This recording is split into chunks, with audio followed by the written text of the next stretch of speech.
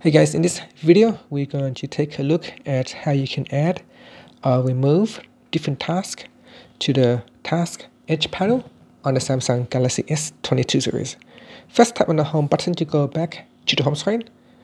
On the home screen, swipe down at the top and tap on the settings button. In settings, go down and tap on displayed. Next, go down and tap on edge panels. Make sure edge panels is switched on. Then tap on panels. In here, swipe across and find task. Make sure that you turn on task and then tap on edit at the bottom.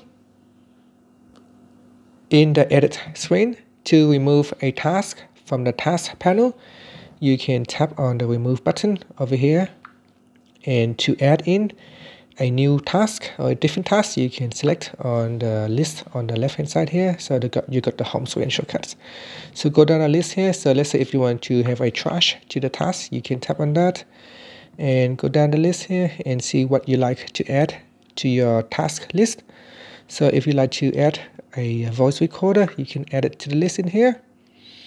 And we can go down here, create note or type note or write with pen.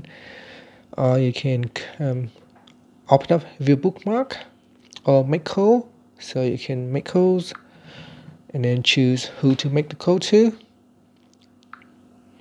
And then tap on always. And then, so you can add in more tasks as necessary.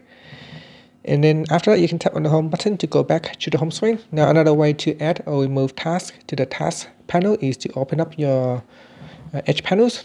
Swipe across to open up the task panel and then tap on edit. And in here you will be able to remove or add tasks directly from this screen.